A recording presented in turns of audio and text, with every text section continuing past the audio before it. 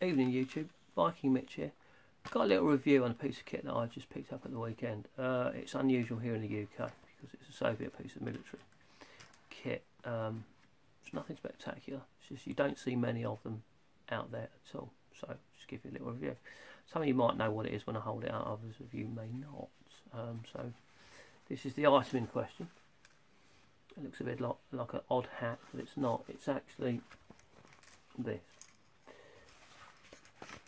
Now, this happens to be the Soviets' Airborne issued mess kit and water bottle combination.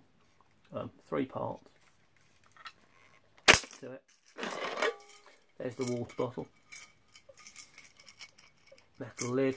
These also come in a plastic variant with a yellow lid.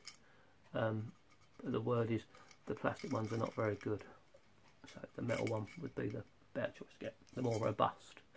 And then it's a 2-part main mesh tin body and the metal cup like that. Now this again follows the classic line of the Swedish kit setup, that when you're using it like that, the mug can sit on the top. So your main meal will be in this bottom bit, and that will reduce your cooking time.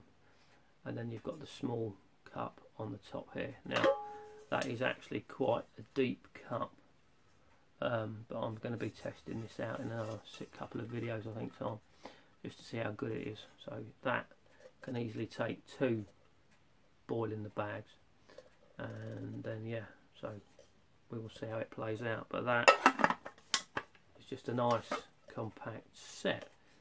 This is aluminium. The guy that I bought it off said it was new. It was covered in grease and then wrapped in greaseproof paper, so he's just washed it all off. I've been after one of these for a while, and they've always been an absolutely silly price. Now basically I bought it in a job lot with a load of other goodies that the gent was getting rid of, and I made him an offer for the whole lot, and he said yeah, fine, done.